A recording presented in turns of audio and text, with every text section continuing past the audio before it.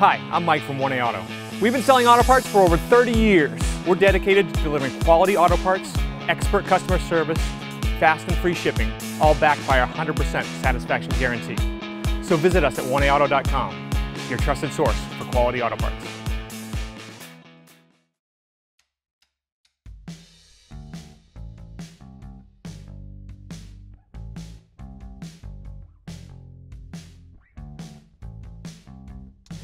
Before you do the job, you have to take off the wheel. And to do that, you need to get a 22mm socket and usually a 1/2-inch breaker bar, or you could use the lug wrench that comes with the vehicle. Either works. And what we'll do is we'll just crack these loose before we jack up the vehicle, and that'll make it easier to take the wheel off in a few minutes. Now you want to raise and support your vehicle. You can definitely use a jack and jack stands in a driveway. To make it a little easier to film, we're going to be using a vehicle lift. Make sure you use the proper spots on the vehicle to jack it up, which we have another video for. Now we will take the rest of the lug nuts off. We already loosened them while they were on the ground, so this step is really easy. Once the lug nuts are off, you can lift the wheel off the car. You're going to want to take out the 2 bolts that hold on the caliper. They hold the caliper to the caliper bracket. They're right here, and they're 14mm. So we'll start by putting a 14mm wrench on the top one and cracking it loose. This one is actually coming out by hand, which is terrific. Sometimes they're a little stuck in there, but not in this case. Then we go to this one. This one's coming out too, so we're in good shape today. What I like to do next is grab the caliper and kind of squeeze it. And by doing that, it gets the caliper nice and loose and you can just pop it right off. And at that point, you want to set the caliper aside, make sure that it does not hang from the hose, because you'll cause damage to the hose and potentially even the caliper. These are your brake pads. These ones are actually worn out quite well. And they're also stuck in the caliper bracket, which is not ideal. So you can see this is the brake pad, and this is the kind of the wear groove. So normally this should be about 2 or 3 times this thickness. We'll be able to compare them when we get the new brake pads out. But this is approaching the end of its life. Now we'll do the inside one.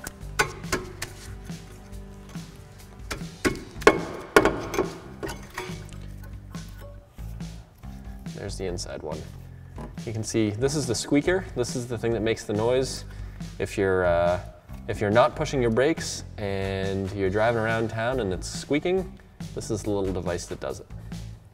Now we want to remove the brake caliper bracket from the knuckle. So we'll put a 15mm onto the upper bolt, and we'll crack that loose. We'll do the same thing with the bottom one.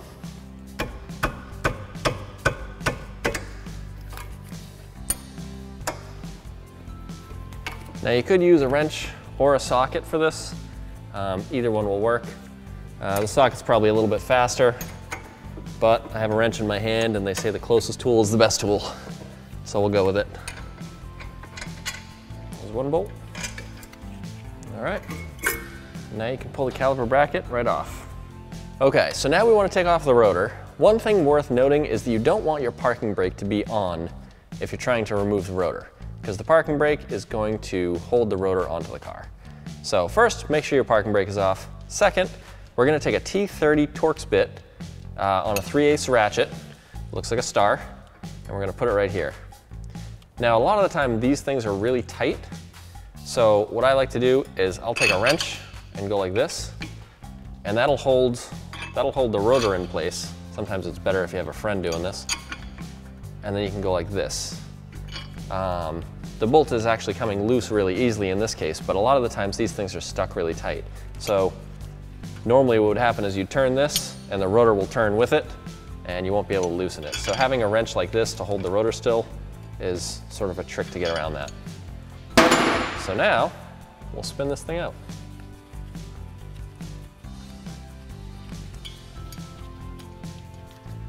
In New England, when you get one of these out, it's almost a miracle because they almost always have to be drilled out. And it looks like the rotor is going to be stuck on. So now we're going to put some rust penetrant around here and around the lug nuts, and we'll try and get this rotor off. Get the rust penetrant in there. Make sure you rotate it around. All right, this is where the job starts to get fun because you get to use hammers. And what you're gonna wanna do is hammer right in between all of these lug nuts until the rotor comes loose. It's basically just stuck around this hub. It's a really common thing to happen. And if you whack it around here, then it'll come loose. The one thing you have to watch out for is hitting these threads. You don't want to hit those because then you have to replace the lug, the actual lug, or you have to rethread them, which is also a pain.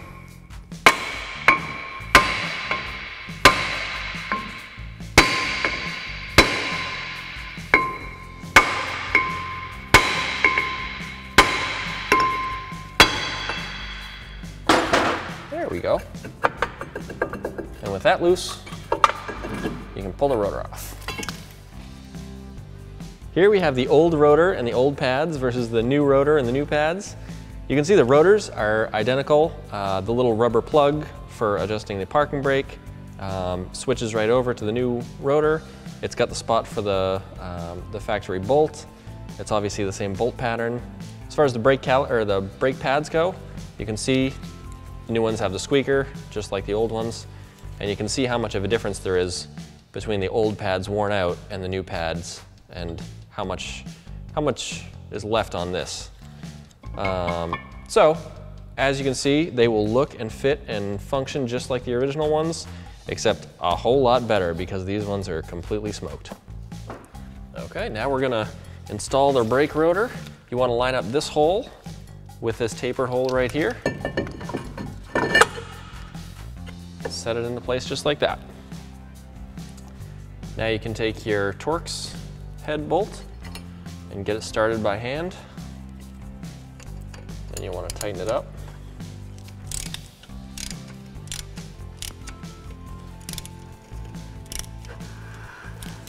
This is one of those times where the rotor is starting to spin, so you'll want to hold it with one hand and tighten it with another. Right here is the rubber cap that blocks the hole that gives you access to the parking brake adjuster. And what you want to do to adjust the parking brake is put a flat tip screwdriver into the hole with it just about at 12 o'clock. And at that point, you can spin the adjuster wheel up. So you want to start off with it down and lift up and do it a couple times, just like this. And then spin the rotor by hand, and you want to just barely hear it touching, hear the parking brake shoes touch the rotor. So we'll do it a little bit more. So as you adjust it, you want to give it like a turn or two and then turn the rotor. And as soon as you hear the parking brake shoes touch the rotor, that's when you want to stop, because that's when they're just about out enough to actually work really well. So at this point, I can hear the shoes touching the rotor, but the rotor still spins freely. So now I can pull, or I can put the rubber plug right back in the hole, and that protects it from water intrusion, and it'll slow down the rust that goes on inside there. You can see that there's some greasy palm prints all around this, along with a little bit of anti-seize. We're gonna go ahead and spray that off with some brake clean, and that way when the new pads and the new rotors go together for the first time, it'll be a nice clean environment for them, and there won't be any grease or other material messing up the brakes.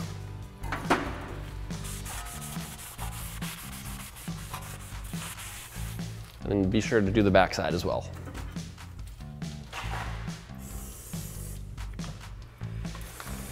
Now we want to clean the caliper bracket because you want your brake pads to be able to move freely within the bracket. This one is kind of dirty, so we're going to clean it up as best we can. We're going to be using a parts washing tank because it makes the job a little bit easier, but you can easily just use brake clean and a scrub brush. Really, you could use a variety of things. You could probably use dish soap if you really wanted to, but brake clean works ideal for this, and so does a parts washing tank. So we're going to use the parts washing tank and a scrub brush to try and get all the debris off of the caliper bracket slides. Before you put your caliper bracket back on the knuckle, you want to make sure that these slides will move freely in and out. If they're stuck in any way, then you want to pull them out, clean them really well, add a thin coat of grease, and then put them back together again. Sometimes if you put too much if you put too much grease in here, it will actually create a hydraulic effect where it'll always want to push the thing out, and you don't want that to happen. So you always want to use a very, very thin coat of grease whenever you're greasing these slides. Ours are actually in really good shape and they slide perfectly, so we're going to leave them as is and just mount the caliper bracket back on the car.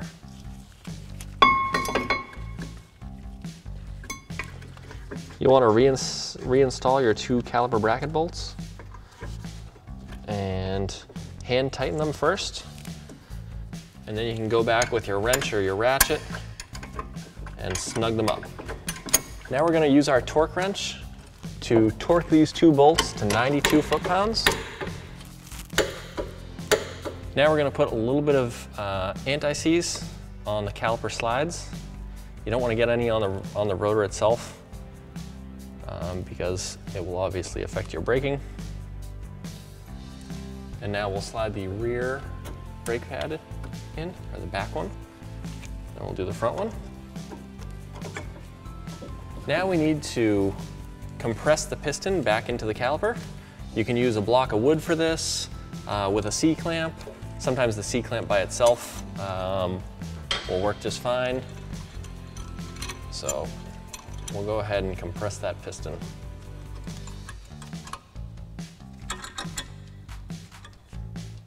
All right, and now we'll remove the caliper, or the clamp, I should say.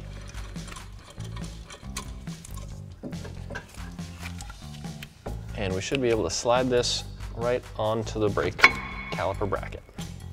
Now we can reinstall our 2 14mm bolts, and we'll torque these to 20 foot-pounds.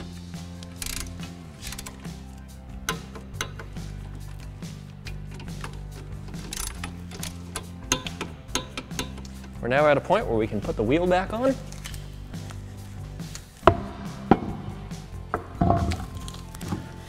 And we'll loosely install all of the lug nuts by hand. With the vehicle back on the ground, you can torque the lug nuts to 125 foot-pounds. Make sure you do it in a star pattern.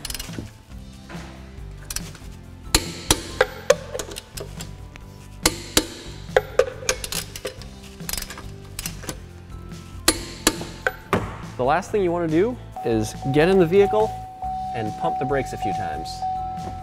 And that way, the brake fluid goes out to the calipers and pressurizes the whole system. And now you'll feel a nice firm pedal and you're safe to start the vehicle. Thanks for watching. Visit us at oneauto.com for quality auto parts, fast and free shipping, and the best customer service in the industry.